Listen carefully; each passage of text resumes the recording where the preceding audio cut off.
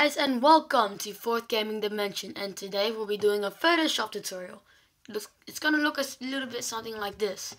So what you're gonna need is to create a new file, make it any the width and the height of it, how much you want, and we're gonna call this I'm gonna call it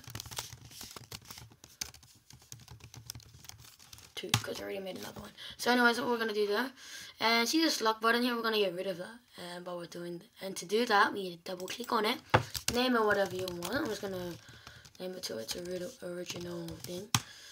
And so we got that. Okay, so now we need a background, like wallpaper, whatever. And I think we should go with this thing. I don't know. Let's go with fireworks. Everybody likes fireworks. So we're just gonna spread this out. Simple as that. And we're gonna press enter to apply it. To place it, sorry. Alright. So now we need to make a new layer. You can rasterize it if you want, but I'm not gonna do that because I can't be bothered. So we're gonna make a new layer, and we're gonna press this text button right here. So you get that text button. Get the text button, and you just type. Alright. So we're gonna do Fourth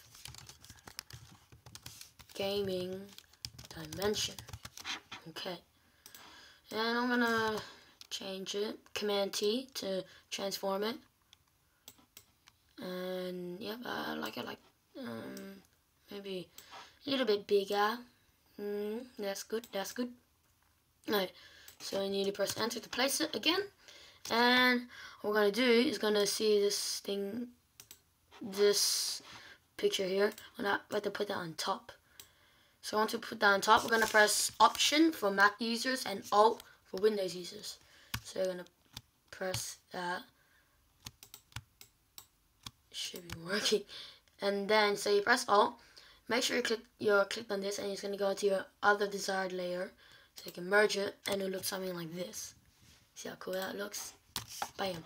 You can transform it, see how big you want it. You can just edit it and stuff.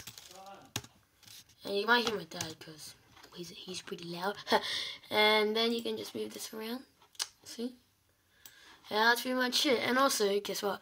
You can go to a gradient and make it look just a little bit better. A little bit better. Go to your background, and then, and there you have it. How to, I forgot what this is called. Apparently, it's by Chucky Stevie, my good friend. He calls it merging things. So yeah, so go check out his video, link in the description. And thanks for watching. And this is the Fourth Gaming Dimension. And I hope this will work out, help with your Photoshop skills. So see ya, peace. Hey guys, and thanks for watching that last video. And also click on the annotation on the screen to watch the other video. Just happy words. So subscribe, rate, and comment. Peace.